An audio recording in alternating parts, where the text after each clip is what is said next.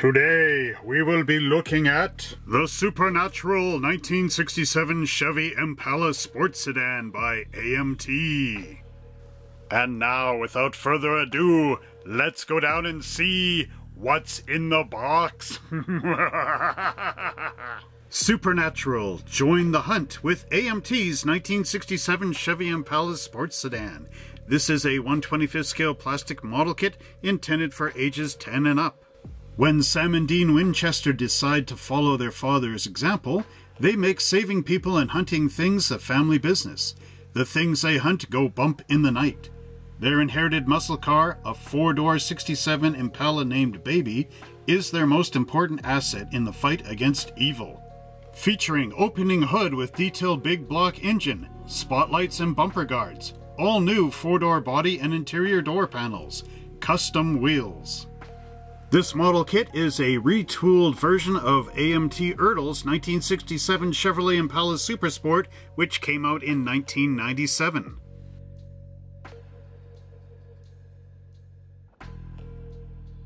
We begin our adventure by delving deep into the instruction sheet. Step 1. The engine assembly. Here we have our engine block going together, and we have both right and left hand sides with the transmission molded in place. We also have the holes for the cylinders, and up here we have our cylinder heads, which also show the rocker arms up here for our valves. There we've got our intake manifold with the coil molded in place. We also have our water pump and front timing chain cover, and the oil pan which glues up from the bottom. Step B shows our distributor being installed beside the coil, the carburetor being glued onto the top of the intake manifold, the alternator with the bracket being glued on the side of the water pump, as well as the belts and pulleys which attach into these holes, and the one here on the alternator. We also have the starter motor being glued to the side of the engine block. Step C completes our engine with our valve covers getting glued in place on the cylinder heads, the exhaust manifolds also being glued to the lower side of the cylinder heads, our fan going into the top pulley, our air cleaner going into the carburetor, and the decal being installed on top of the air cleaner. Step 2. Chassis assembly. Our chassis assembly starts with step A, where we see our perimeter frame here. We glue on the upper A arms, and then we turn the whole assembly over, and what we have here is our front anti-sway bar. We also have our coil springs, our steering knuckles here, as well as the lower A arms and our tie rod, and all these parts get glued in place following the dots and arrows. Panel B shows our differential here with the cover being glued onto the back. Then as we go down here, we install our coil springs in the back, and then our control arms and our little ends here onto the differential itself, shock absorbers, and the rear anti-sway bar, all of this attached down onto the back end of the frame. Panel C shows our floor pan being installed on top of the completed frame. Step 3. Dash paint and decals. Here in panel 3 we have a decal guide for our dashboard. Here you can see the gauges being installed, as well as some of the wood trim which would go up into here. We also have the Impala decal going on the top of the dashboard, and it says to paint all knobs silver, and we also have our pedals being painted down below. Step 4. Interior assembly. Here we have our interior being glued together. What we have is two separate side panels, which would go down onto the floorboards, as well as the rear bench seat and the front bench seat, which is molded in two pieces and goes together. There is an emblem right here which goes into the center of that rear seat. We also have our steering wheel and our shift column and the lever, and that goes onto the dashboard. And there is also a clear panel which covers up those gauges. Step 5. Body assembly. Here we have the body assembly, and what we're looking at is the body itself. The rear window gets glued in the back. The front window gets glued up in the front. There are some location holes, as well as our rear view mirror, which gets glued in place. We have the firewall here and the front steering column, as well as the brake booster, which gets applied right in here. In step B, we add the body to the chassis and frame. Then we drop in our engine, install the lower and upper radiator hoses to the radiator shroud, and down here there is a note. Cement fan shroud to radiator before attaching to assembled chassis.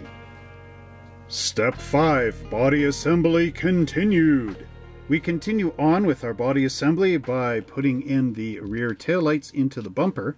Here we have our choice of which license plate decal we want to install, as well as the Chevrolet emblem, which gets attached up here. We also have our paint callout for the rear taillights, as well as the backup lights. Up front we have the front grille, again with your choice of license plate and different decals which go in place. We have our clear headlights being glued into the headlight bezels, and the front bumper gets glued up here onto the front of the fenders. We also have our windshield wiper bottle and the heater hoses. Step 6. Exhaust system assembly. Here we see the undercarriage of the car. We have our drive shaft, which connects the back end of the transmission to the differential. Here we have our mufflers and exhaust pipes. We've got the ones that go up front. These have to be attached to the exhaust manifolds. And then in the back we have the rear tailpipes with the rear mufflers, which get glued into the front mufflers. All this goes down onto that frame. Step 7. Tire wheel assembly. Here we have our tire and wheel assembly, and what we have is the same size of wheels. These are the mags for going up in the front and in the back. They go through the tires, and then there is a backing plate and the actual rear of the wheels. What you want to do is not glue right into here, because that would lock these in place. Step 8. Final assembly. Here we have the final assembly in step 8. What we have is the hood. Now do not cement the hood, otherwise you won't be able to open it and see the engine. We also have this nice piece of chrome which glues up underneath the hood as part of the trim for the front grille. Here we can see our wheels being installed onto the little points on the ends of each of the axles. Panel B finishes off the model with our spotlights, and these are done in 3 pieces. We have the bracket, the spotlight housing, and the clear lens. All of these would glue together, and then once you have 2 sets of those, you assemble and drop the spotlights onto the pillars in the front here for our roof. We also have the rear view mirror, one on each side, being glued in place, and the windshield wipers which go into these holes on the cowl. Round 2 finishes off their instruction sheet with a full paint color callout and the symbols identifying each of the colors as you go through the instructions, a guide to the exterior colors and the interior colors.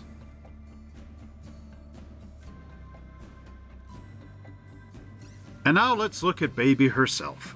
So what we have here is this amazing body which is modified from the original Impala that came out in '97 for a new roof line as well as 4 doors. The GM door handles look really excellent in here. We also have the inner fender aprons and the radiator support brace, as well as where the hood clicks in. Now, one thing about this, if you're having issues with the hood fitting, it says in the instructions just to sand this area right here down until the hood fits in nicely. We have the great detail of the cowl vent right there, as well as up in the back you can even see the latch for the trunk lid.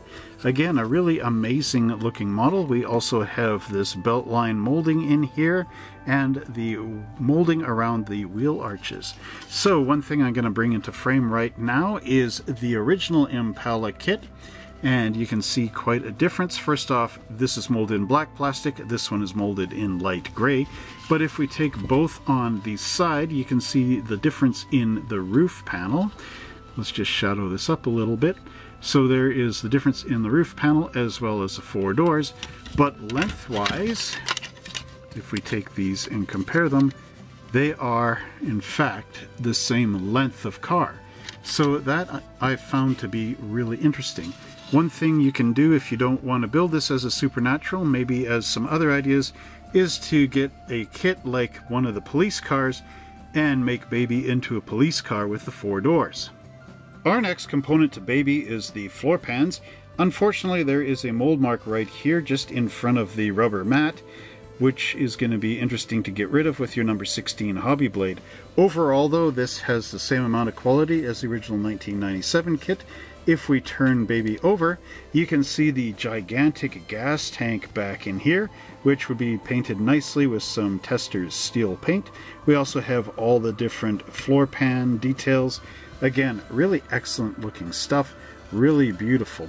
There are some spots where we're going to have to sand down where it was attached to the parts tree, but overall this should be quite simple. Here we have the frame for baby, and again this is really wonderful because it's the exact same frame as in the 1997 release. Again, really excellently done. Just needs to be smoothed up in here and up in here. Get rid of the mold marks. You will have to scrape the seam off of around the frame. It's on the outside as well as the inside, but once you do that, this will look quite incredible. Here are the pieces that make up the under hood areas of the car, as well as the dashboard and the engine. Baby is powered by a Chevrolet 427 cubic inch big block, and what we have here is the engine itself, as well as the transmission, which is a beautiful manual transmission. Here we have the cylinder heads with those rockers molded in place, as well as our exhaust manifolds, front timing chain cover, the upper and lower radiator hoses, starter motor, the oil pan with the oil filter. We also have the belts and pulleys and the alternator here. I do believe this is the battery. We have the brake booster, the fan shroud, as well as the the firewall and our dashboard. Wow, making some mistakes here in our video. All right, take a look at the dashboard. Again, quite a wonderful looking component.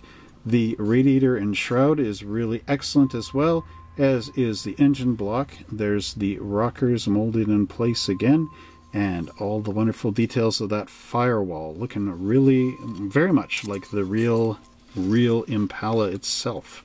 Again, wonderful work by AMT. A couple of mold marks in the back you're going to have to take care of, but overall excellent work. This parts tree contains more of our engine and suspension components. Here we have our distributor. I think maybe this is the battery, not too sure. But we have our rear coil springs, as well as our valve covers, the steering wheel, the air cleaner, intake manifold, heater hoses, and then the suspension components like our rear arms for our axles. There's the front spindles for the steering, and our rear mufflers at the beginning, actually the tailpipes and mufflers. So again, really excellent work. The black plastic is nice, makes it easy for beginners to paint. Also allows us older builders to skip a few painting steps, like on the frame and the interior. But overall, again, really excellent work. This parts tree contains our rear differential and axle, as well as a differential rear cover plate.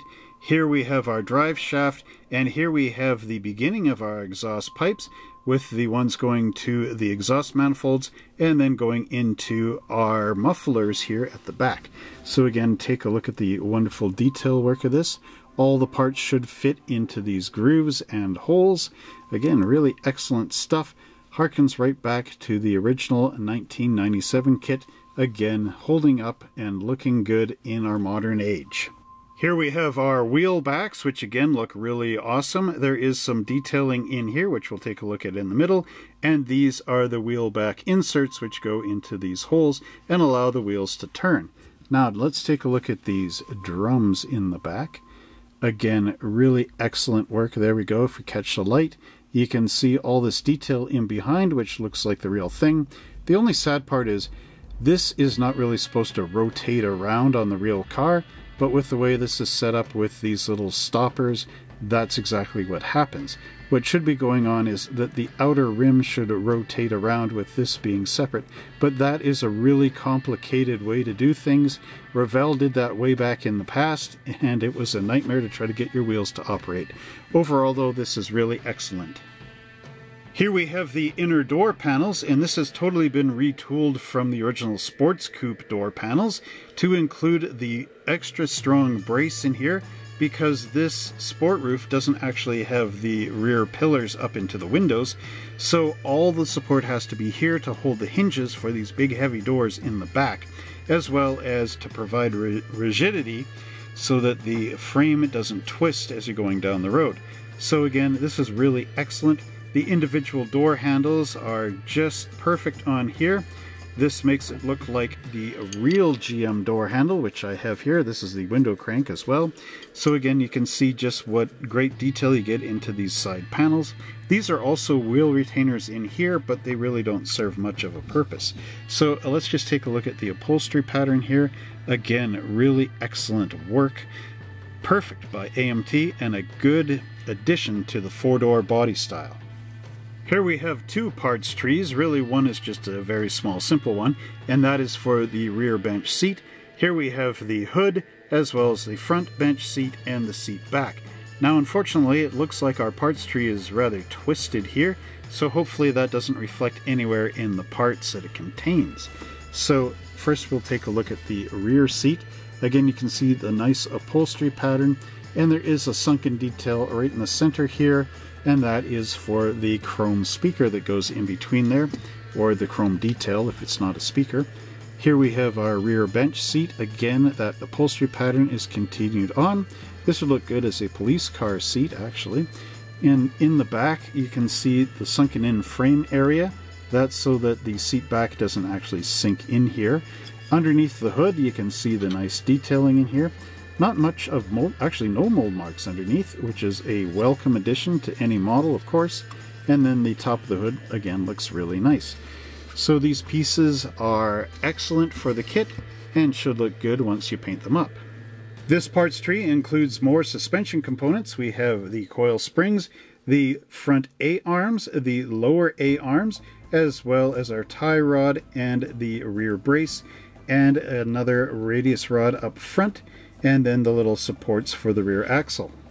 Here we have our parts tree, which consists of the front bumper and our headlight bezels, as well as the supports for our spotlights and the wheels. So let's bring this up to the camera and take a look. Again, the grille is a nicely detailed piece. It includes the Chevrolet Impala logo up there. The spotlights look wonderful. Turn them over, you can see where the glass goes in.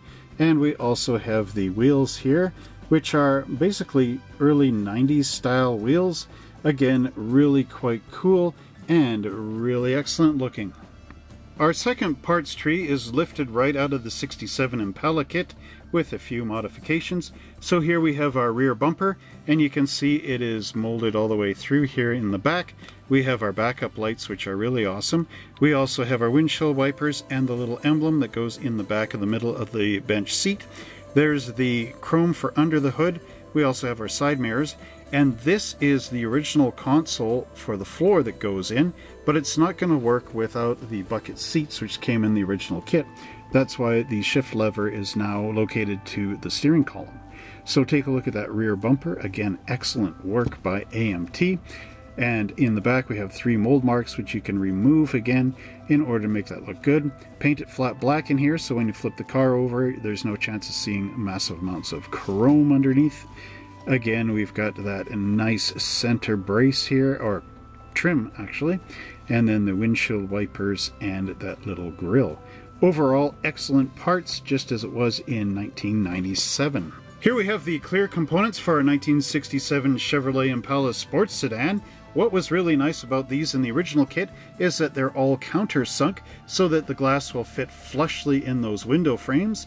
We also have the 4 headlights. Remember to make that mesh go north and south, east and west, and not at some weird angle. Here we have the cover for the instrument panel, as well as clear lenses for those spotlights, and our rear taillights molded in transparent red. So let's just bring this up to the camera a little bit.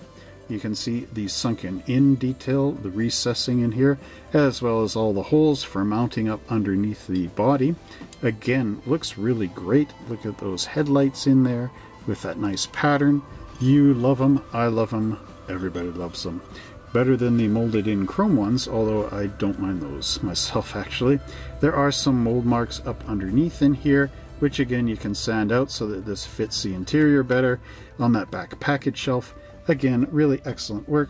And looking at the red lenses, we do have some detail inside there, and those are also countersunk so that they'll fit flushly with the rear bumper openings. One thing I find really interesting here is that AMT has put 2 tires in 2 separate bags, but I guess stranger things have happened before. Now, the actual reason why they put them in two separate bags is because there is a smaller set of tires for the front and the bigger ones in the rear. Sadly, there is no side markings like Goodyear or Firestone so that we know what these tires really are, but it does look like the tread pattern has been improved on them. There's the wide one in the back and the narrow one in front, and you can see a bit of a size difference here if we bring them up that way. The rear tire is a little bit wider in the back. Again, though, the tread looks more realistic in this size as opposed to some of the earlier tires AMT did use in this kit, like the original Firestones.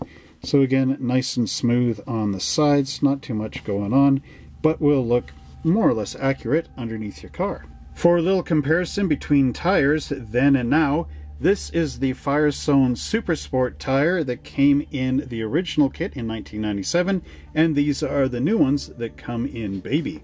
So if we take a look here, you can see all the lettering on that tire. There's also a groove in here where you can add in a red wall or a white wall, depending on what kind of paint you wanted inside there. Now, taking a look at the tread pattern, you can see the wavy lines that go all the way down it. That's the way a bias tire looked back in the day, even a bias belted tire. And then you take a look at the tread on Baby. You can see it's a lot tighter in here, which is a little more to scale as what a real tire tread would look like now, as compared to the wide type of tread here. But what I really miss is actually the lettering on the sides of the tires. They don't have them on the new ones for whatever reason, probably because of copyright.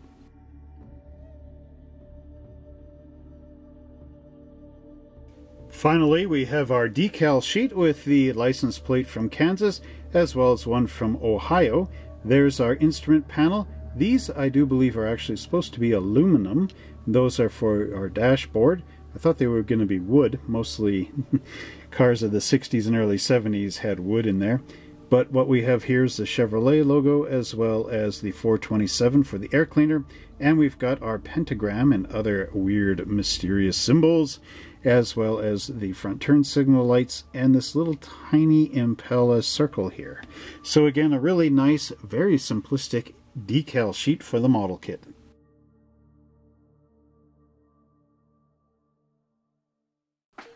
I hope you enjoyed this look at AMT's 1967 Chevy Impala sports sedan from Supernatural, and that you too will join the hunt as you check out the model kits available to you at www.monster-hobbies.ca.